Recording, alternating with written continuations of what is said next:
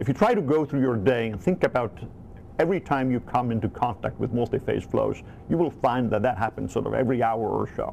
Many of the problems we do in heat transfer with boiling are becoming more and more important in things like the cooling of electronic components.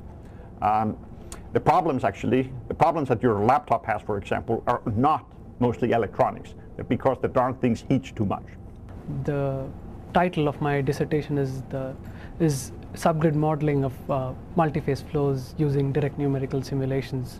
I've studied droplet impact and nucleate boiling and convective mass transfer. We've also worked with companies like Areva, it's a French nuclear company, and we did some work in collaborations with them and a European software company where we were interested in understanding what happens when you have boiling in the fuel bundle of a nuclear reactor.